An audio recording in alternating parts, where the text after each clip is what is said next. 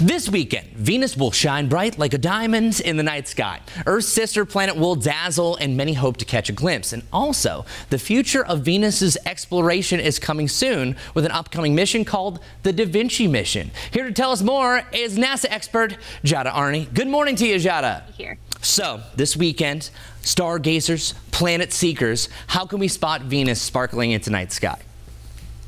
Yeah, well, it will definitely be sparkling like a diamond. Venus is super bright. It's the brightest thing in the sky after the sun and the moon. So all you need to do is go out in the evening, look to the western sky near around the region where the sun sets, and Venus will be sparkling not too far above the horizon. So be sure to check it out. It's going to be beautiful.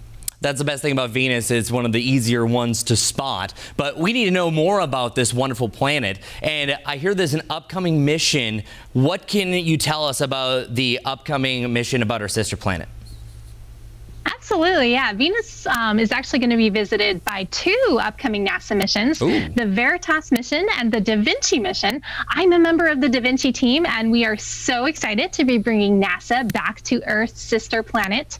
Now, Venus is a really extreme planet. It is a planet with acid clouds. The clouds are made not of water, but of a really concentrated solution of sulfuric acid.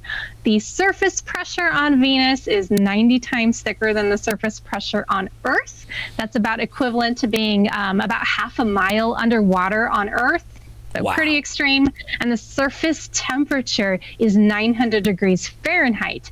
That's about equivalent to the back of a wood-fired pizza oven for the pizza lovers in the audience. All right, so we're going to be sending a mission there into that atmosphere. I guess I'm just baffled by this. Well, for one, what makes it so really unique and difficult to plunge into Venus's atmosphere, and how do you not get cooked like a pizza? Yeah, that's a good question. Well, we only have to survive for about an hour during the descent. So during that descent, we're going to be traveling through the atmosphere, and our probe is made out of a really strong metal called titanium. The outside of the probe is going to heat up during the descent, but the inside of the probe is going to be kept at a comfortable temperature. So our instruments that are located inside of the probe will be kept pretty comfortable.